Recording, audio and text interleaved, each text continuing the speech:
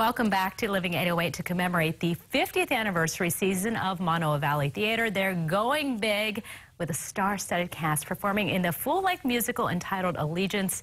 This is a great story, getting a lot of buzz, selling out all over the place, and it's inspired by the true-life events of a well-known actor, many know as Mr. Zulu from Star Trek, George Takei. And here to tell us all about it, we have very privileged to have lead actor from Broadway, Ethan Lee Fong, as well as composer and lyricist Jay Kuo with us. So great to have you here in Hawaii performing this. Aloha. Aloha. Thank you for having us. And I like that, a little bit of a southern accent. We have a little Atlantic connection here. That's right, that's right. So let's talk about this role. This must be super exciting for you to get to tell the story inspired by George Takei's own experiences. Yes, it's Allegiance is inspired by George, and as we said, it follows a fictional family, the Comores, and their trials during their internment camps, and their main focus and question of where their allegiance are, their loyalty, you know, and we hope the audience will come out with knowing of hope and you know and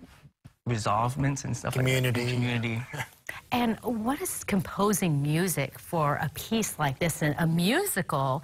What is that like? How do you convey these messages through music? Well, sure, the stakes were very high because the story was so important to the community, and of course we were going to Broadway with it. And on Broadway we had none other than Lea Salonga, who was the original Miss Saigon, and so the pressure was on to create music that would rise to that level. So we have a very Broadway sound, but we also have the 1940s because it takes place in that era, and we have a lot of Japanese influence. So it's a very unique style of music, and it was a privilege to be able to write it. And we know you're only here for a week at MVT with Christian Lay, also has a great resume, including Miss Saigon as well. But how would you say the different versions of the musical compare? How are they different? Well, we had to create a sort of an ability for the musical to transfer from Broadway to regional houses, and so in some places the orchestras are smaller. This is actually a full-fledged production. I was really thrilled to see it last night, to hear that full sound from the orchestra, and so every production has been different, but I'm very, very proud of this cast and company. They did a terrific job, and sitting there was a real privilege last night.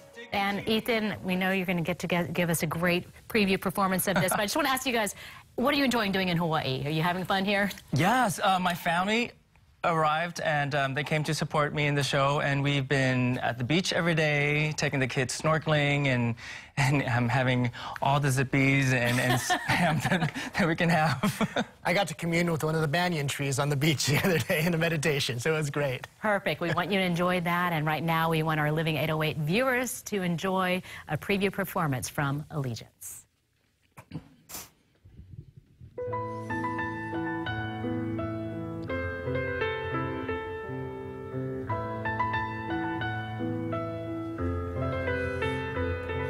It's time we took action and found a way out of this place.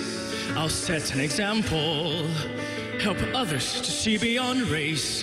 And though my face resembles our enemies in war, I am still American, nothing less and nothing more. I may not be a scholar much as Pop wants me to be, but I'm not some nameless body in a crowd. If Pop would only see the soldier I could be, I'll finally find a way to make him proud.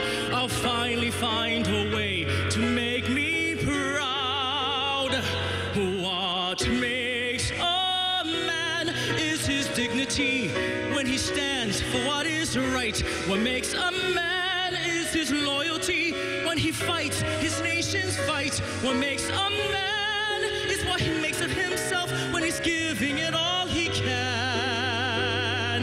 For all our sakes, I'll do what it takes. I must be